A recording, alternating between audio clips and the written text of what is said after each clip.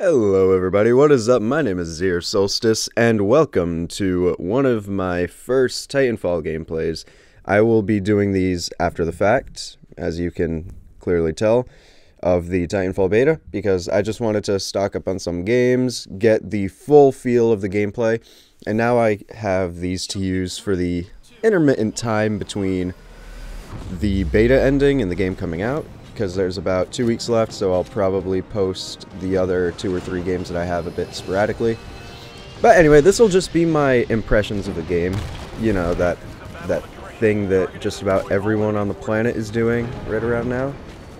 But more or less, I just want to say why this game is easily going to be the blockbuster of the year for first-person shooters, if not the major release for the entire year.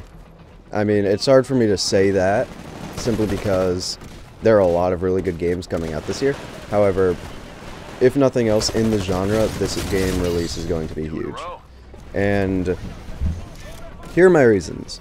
The first is because it combines an extremely powerful game engine, which is already known for being very fluid and effective, that being the Source engine, and it takes a whole bunch of different mechanics and specialties and whatnot and adds to it.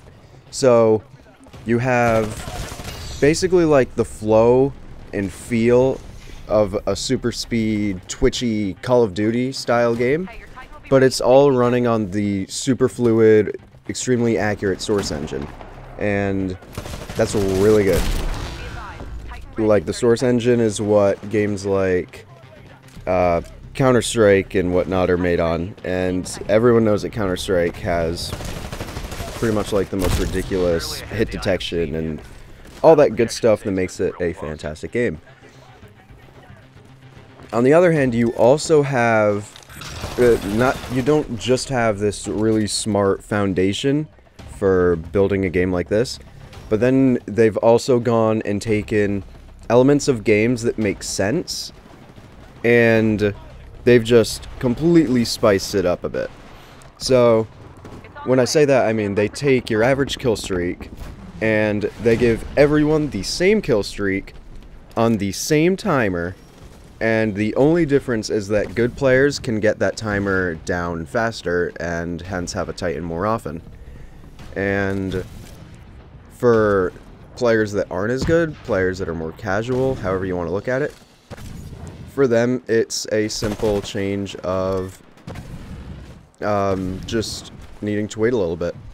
And I think that's really nice. It's really good that they give everyone the chance to have this super weapon. And in that same respect, it's really good that they made the Titan itself very powerful, but not completely game-changing. So, I mean, a disgustingly good Titan player, or 2 really good Titan players on the same team, probably have the best potential for just outright winning the game. But that generally goes for any game that has a super mechanic of some sort. So, I mean, that's not that groundbreaking or anything, but just the way they decided to make these Titans into a very reasonable, understandable power source that everyone has access to, but it's still something formidable that you need to watch out for. I really think that's cool. And on top of that, map design really tends to favor the ability of having the balance between playing as an infantry or being in your Titan. Because the way the maps are designed, there's a lot of in buildings, on top of buildings, and through underneath buildings. So it tends to make it really nice and easy for infantry players to just move in and out and all around the place and just generally juke out and evade the Titans where they need to. And that's a really cool concept, because if you have something as powerful as this, you need to have a way of just dealing with it when you're not on the same level as it. And that doesn't mean you have to kill it, that just means you have to be able to not die to it in most instances. And a good example of a game that did that horribly is Modern Warfare 2. Modern Warfare 2 had the equivalent of a chopper gunner, and there was no escaping the chopper gunner for the most part. And if there was escaping the chopper gunner, you were stuck in like a 2-foot wide room that anyone could just walk past and shoot you very easily.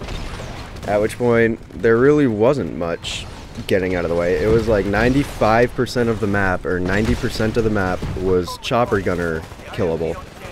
And the other 10% was easy enough for enemy teammates to, or enemy players to already be in and kill you. So, I mean, it didn't really have that safety balance of being able to deal with the ridiculous streaks and whatnot. So, I mean, that's just one thing on that topic. But that's my very basic look at the initial game.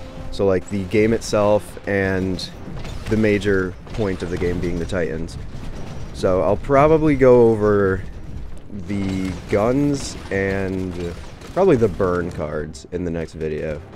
So, with that said, this is the epilogue. I'm gonna just sit here and try to kill all the people that take off because I'm a rude son of a bitch, and the scoreboard will eventually pop up. But I'll just tell you, I went 7-0 player kills this match, and it's nothing that special. It was just kind of like, take a look at Angel City. So, I hope you guys have a wonderful day. My name is Zero Solstice, and I kind of just botched my own ending. So, anyway, we blow it up. As always, have a wonderful day.